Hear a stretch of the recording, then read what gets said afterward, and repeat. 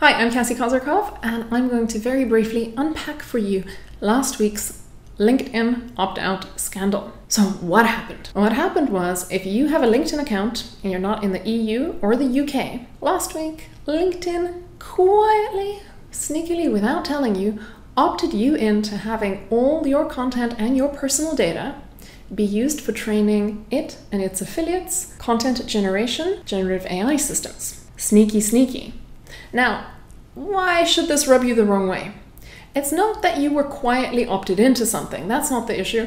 You're quietly opted in and out of things on the internet all the time. And if you had to give permission for every little bit of line of code that runs online, you would probably barely be logged into your inbox by the time bedtime rolls around. The problem is the dark pattern. A dark design pattern is when sneaky user experience design techniques are used to trick you into doing things that you would not choose for yourself. And this is a dark design pattern because when people are told, hey, LinkedIn opted all your data into its content creation AI, well, people, upon finding that out, they have been opting the hell out.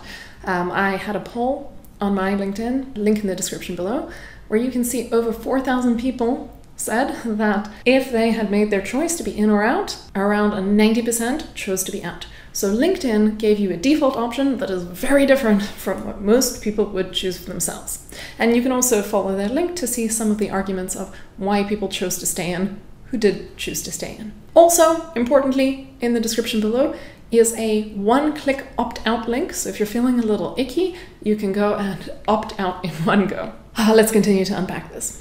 This is specifically about content. It's not about, hey, yet another company is training its AI systems on your data.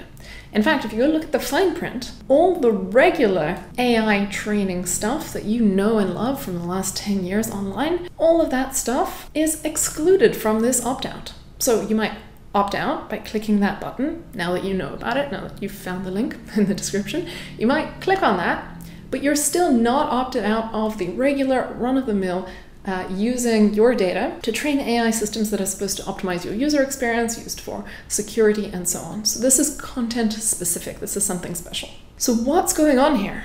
And why are people so upset by it? Well, first, something that you need to know about generative AI systems is that they are a little bit different from regular AI in one important way when it comes to privacy. See, all those systems that your data has been feeding all along to optimize your user experience, the inputs that go into that, your data, look quite different from the outputs, which is the experience that you are then served online. Inputs different from outputs. But with generative AI, the inputs that go in, your thoughts, ideas, personality, content, your posts, look a lot like what comes out on the other side. Auto-generated content. This is also true of tools like Midjourney, where images go in and images come out. And whenever you have the data looking very similar on the in and the out, what you get is the possibility that you get leakage from that system on the other side. So why is this important? Why is it tricky? Because there's a whole hornet's nest of legal issues here. See, certain jurisdictions, like California, Virginia, the EU, require your data to be deleted if you ask for that deletion. Or sometimes if your relationship with the provider ends, as in you delete your account. So you have to be able to delete your data. And LinkedIn's own user agreement also says, hey, if you delete your posts, we will honor that and delete your data. But when data goes into a generative AI system, it's like an elephant. It never forgets. That data could be leaked out on the other side. And because what goes in looks like what comes out, you could get something very similar coming out on the other side. And now people might say, well, what about this whole discipline of machine unlearning? Isn't that all about getting a generative AI system to forget what it learned? I'm going to link for you a research review paper from this year, which has some troubling notes, which says, yeah, it's a trendy field. It's very interesting. However, unfortunately, lots of unsolved problems, and there is in fact no guarantee that your system will unlearn the data that you ask it to unlearn. To make this more ironic, if you keep the data and then you have a generative AI system that's trained on it, and then it accidentally leaks something of yours. If you kept the data, if LinkedIn kept the data, then they could look at the data, compare it with what they're about to leak, and be like, oh, oops, these are too similar, let's not leak it. But if they so kindly delete what you've asked them to delete, then they won't know that they're leaking it until you, upset as a content creator with your backups of your writing, your thoughts, ideas, personality somewhere else, will be like, I can prove to you that this is mine. So this is a legal hornet's nest. It is not possible to guarantee the kind of deletion that is legally required if you train generative AI systems on data where the inputs resemble the outputs so closely. So LinkedIn is essentially knowingly throwing its own terms of service and a whole bunch of privacy legislation out the window. What would be worth that? Let's understand this a little better. Trying to remove a data point from a generative AI system that's been trained on that is like trying to remove sugar from a cake once that cake has been baked. If there's a problem, your best action, I guess, would be to trash the whole cake. And similarly, what LinkedIn would have to do if you wanted to remove content that had been trained on, you would have to delete everything that has happened since that data point came into the system, and you would have to revert to there and start training from scratch. And that is a monstrous bill, monstrous electricity bill. So totally unfeasible.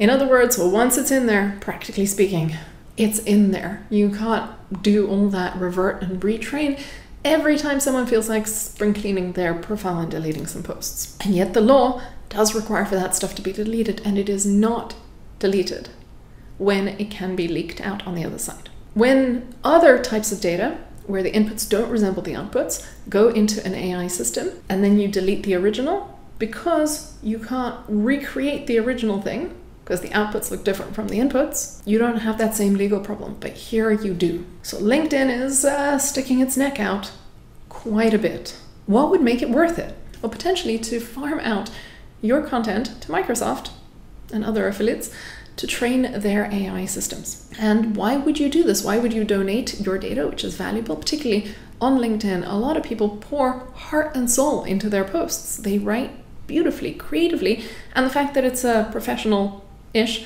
platform keeps people from being disrespectful and thoughtless to the extent that that's possible. I would say, at least personally, I love LinkedIn. It's a great platform relative to others because it's just so civilized on there. So I love it, and I would not want to see this beautiful place be destroyed. But at the same time, when we do put our best foot forward there, that's a valuable data set that could be trained from. But it's our valuable data that LinkedIn told us we own. What gives? And I'll also point out to all the folks who feel like donating their work to make the internet better, because they don't want AI to be based on just the drunk uncles out there. Folks have that sentiment maybe closer on the drunk uncle spectrum than they themselves realize, because the more valuable, the better your content, the more incentive you have not to have that be cloned unrestrictedly, not to give it away without any guarantee that some benefit's going to come back to you. So those who believe that their content is better are more likely to smash that no button and opt out. I personally, as a top voice on LinkedIn, have opted out as well. The other possibility, and hey, these are not mutually exclusive, it could be both, is that LinkedIn is going all in on AI-generated content. Creator relations be damned. And as a creator on there, as a LinkedIn top voice, this does break my heart a little bit. I mean, look, as a user, no thank you. If I want to go down a rabbit hole and have an AI-generated conversation with myself, there are much better places to do it than LinkedIn.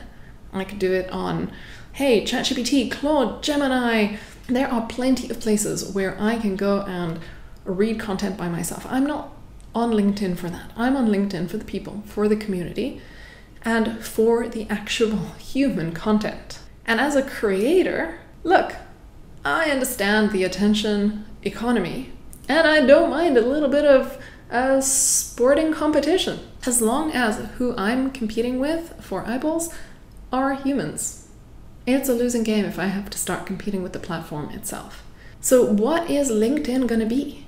Is it going to be a bunch of auto-generated content that people just have little fights about in the comments? Is it going to become a news site and not a social media site anymore? Where are we going with this? Is it just going to be a place for content rabbit holes, all automatically generated? And aren't you thinking about model collapse? Model collapse is what happens when you start out training AI systems on human-generated content and get some pretty good results, and then you just indiscriminately keep ingesting more data from the internet, except that that content is now from AI-generated systems who are spreading all their schlock around. And now a lot of your training data is, in fact, AI-generated, and as more and more and more and more of that cycle happens, less and less and less of your data is the real stuff, and that will create abrupt and unpleasant performance results. Model collapse, as we call it. It is the Ouroboros of training on yourself. And one way to think about this is, if you're not familiar with model collapse, what it's about is, if I tell you that I have 10 photographs of cats, then that training data set is small. It's got 10 cats in it. There's a limit to what you can learn, but there you go, 10 cats worth. Now, if I took those same 10 cats and I just copied those a billion times and I told you, hey, I have a data set full of 10 billion cats, 10 billion cats, real ones, but they're all different, that can teach you quite a lot if you're building a system that's supposed to classify a cat, or a system that's supposed to generate cat-like images. But if it's just the same 10 over and over again, that is not the same thing. You do not actually have 10 billion cat data points at that point. And if instead you had the first 10 and then you took a sort of averaged version of them and you gave me 10 billion of those, that too is not the same thing as 10 actual human photographed cats. So that's what we mean by model collapse. You expect the kind of performance you're going to get with the model with 10 billion in it, but what instead happens is you get much worse performance than even the model that's only based on 10, because all the rest of it is treated as if it's informative. The math expects that to contribute something new, but there's no contribution going on there. So that's model collapse. And if you start over-indexing on auto-generated content, all the beauty that might have existed in the original data set, it all leaves. So LinkedIn, I don't know what we think we're doing here. If you thought that this was a good thing that people would agree to, should have asked, or opted us out by default. I don't think that you asked people truly whether they prefer to be in or out, and then you made that the default setting. Because that would have been the way to do it. That's not a dark pattern. Sneakily pillaging people's content, not the way we build our future. LinkedIn, you're a fantastic platform. I love being on there. I love the community that I've built. People are great, fun, thoughtful. We learn a lot from one another. Let's keep that. It's a beautiful thing. It would be a shame if it rotted from inside. Again, I'm Cassie Kozyrkov. You can find me on LinkedIn. Please like, share, subscribe. Again, the instant opt-out link is in the description.